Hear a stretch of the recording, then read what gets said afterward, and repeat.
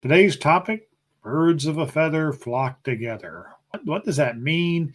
Why do they do it? What are the advantages, disadvantages? That's what we're covering today. We know now what and when, which is the fall and early winter. But why?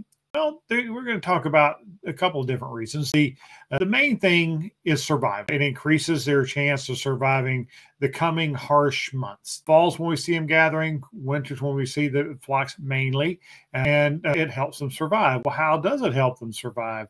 Well, if you've got many eyes looking for food, like this flock of Franklin's gulls just swarming. And if one guy finds it, the rest of us are going to find it. And while flocking has its advantages, like more eyes to the sky, and of course, in this case, they'd be searching for bald eagles.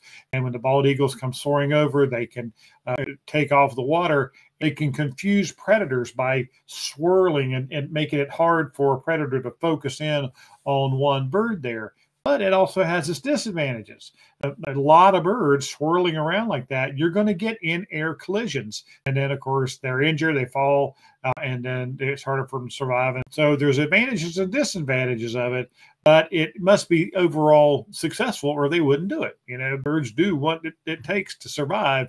More eyes to the sky for predators, more eyes to the ground for food. If one sees a predator and it can initiate an invasive mover, then your flock is likely to survive it better. So not all birds do it, but those that do, it is fascinating to watch.